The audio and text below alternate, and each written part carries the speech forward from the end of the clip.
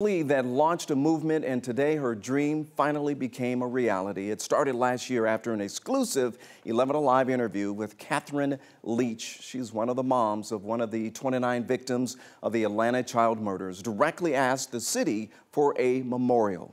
Mayor Keisha Lance Bottoms, who says that she was moved to honor the children after our reporting, unveiled one of the two memorials for the lives lost at City Hall today. Artists were asked to draw or paint one of the victims in the Atlanta child murder cases.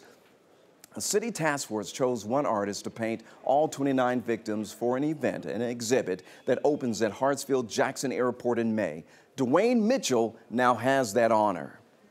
I think it's something that's long overdue. I was a part of this of that dark time. I remember going to school, and I remember hearing about these kids missing.